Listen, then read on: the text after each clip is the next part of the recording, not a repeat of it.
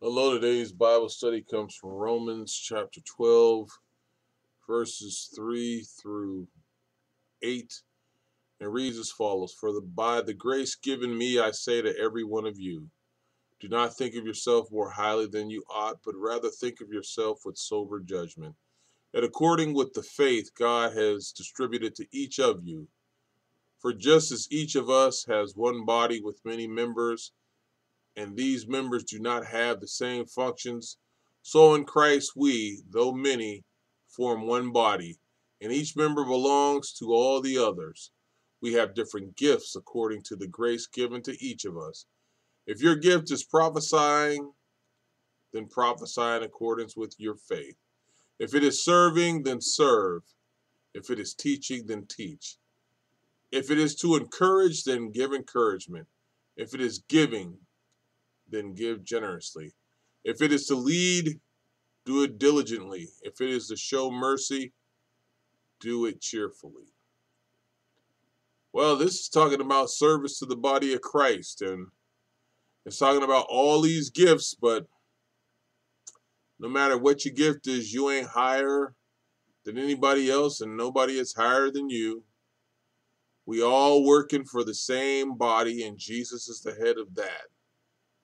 And if I could put it in layman's term, it's saying the foot is no more important than the hand, and the hand is no more important than the knee, and the knee is no more important than the chest, because we all have a job to do, and we belong to each other. The hand that I have on my right hand belongs to my left foot, and it belongs to my right foot, and to my left hand, and to my face. We all are included. It's what it's saying in this humble service. It doesn't make your title. That's why God has no favors, because we all one. It doesn't make your wealth. Doesn't matter. It doesn't make your status in life. Doesn't matter. We are all one in his mind and in his eyes. And there is no favor. And we all have gifts of some sort. We all can minister, whatever it may be. And Paul even takes the time to tell you what your gifts are, what some of your gifts are. But when you do have these gifts, and you all have them, every one of us who believe, if your gift is prophesying, then do it in accordance with your faith. If it is serving, then serve. Nothing wrong with serving either, because Jesus was a servant leader. If it is teaching, then teach. Rabbi, the true teacher, Jesus Christ, shares his word with us that we may share it with others. But if we can share it where they can understand, then share and teach it. If it is to encourage, then give encouragement. Nothing wrong with encouraging people and lifting their spirits up and telling them about the Lord and helping them in whatever fashion they may need. Sometimes it is just a smile. Maybe it's that pretty smile you have. If it is giving, then give generously. Some of you are more fortunate than others, where a whole lot may not be a lot to you, and very little may be all they have, but you have a lot. So if it's giving, give generously. And it doesn't have to be just money. It can be time. It can be conversation. It can be patience. It can be compassion. It can be love. It just says if it is giving, good giving, holy giving, giving, giving, then give it generously. If it is to lead, do it diligently. And if it is to show mercy, when we show mercy, we should be throwing a party, because guess what? We've received mercy ourselves. Just think if we didn't.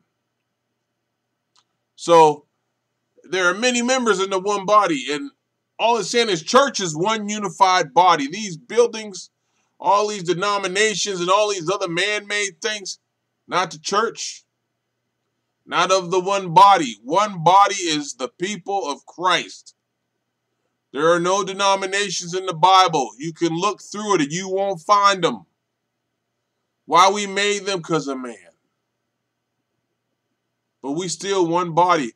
I should be able to go to any church and worship the Lord. I didn't say a colored church because I hate that term. Now I went to a white church or a black church or whatever.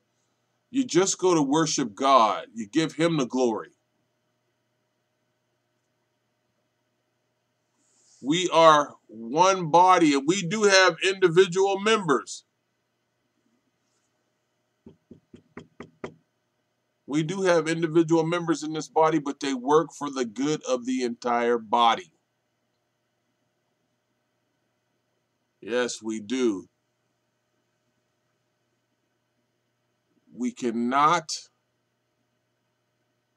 think that anybody is more important than anybody else when serving the Lord.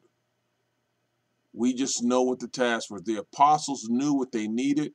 They got deacons. The apostles knew that the widows didn't have this. They served them. The apostles knew that the word had to be spread. They wouldn't spread it. The apostles knew that some had to stay here, and they stayed. They just did the work to increase the kingdom and the knowledge of the Lord. Period. And they did their job. We will have a problem if we don't do it this way. We have to know that we are supposed to be united. If there's any part that goes to being an individual or segregating yourself out, as we are doing right now,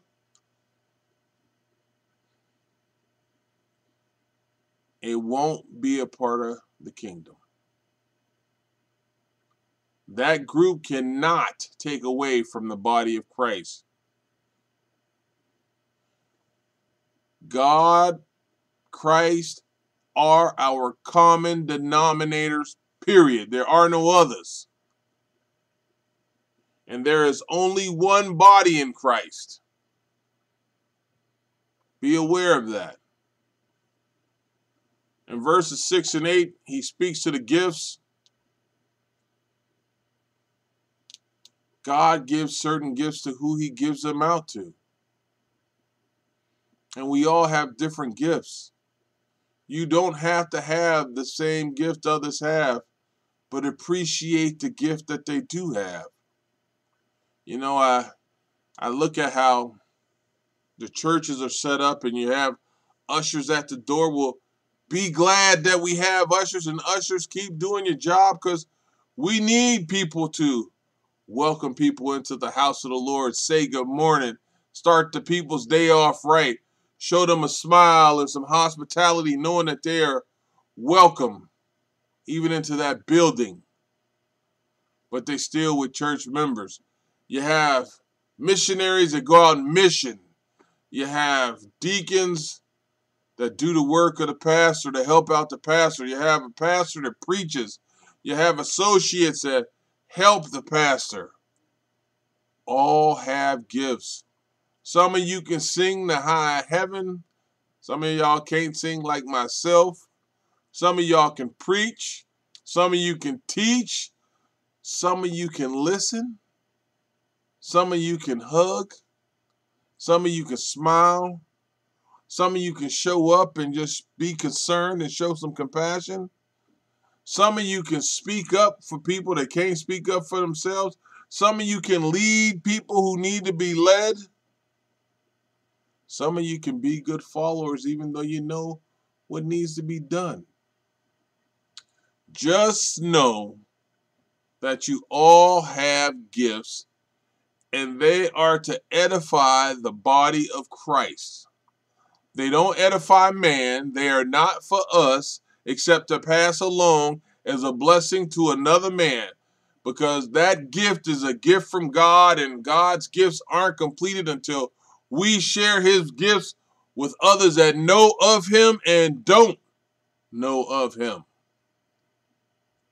So this passage is talking about the service while you're in the body of Christ. And the services, if you notice, I said service. We serve. Jesus came to serve, not to be served. When he comes around that second time, it's going to be different. But right now, we in the serve industry. We serve the Lord. We are slave to the master. And if we have the inheritance of Jesus Christ, well, Jesus Christ was a servant unto us and to his Father. Amen.